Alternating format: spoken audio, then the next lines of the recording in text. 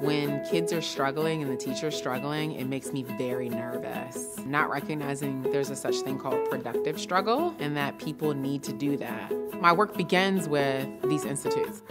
It's a safe place where you can spend time saying, I have no idea what's happening, and people respect that. I spend a lot of time talking to other leaders in this work. And what's cool about it is I'm having specific conversations about content, thinking about, okay, what is a text-dependent question? What is the content asking me to do? And do I understand it? Okay, now that I do, how do I get my students to understand it?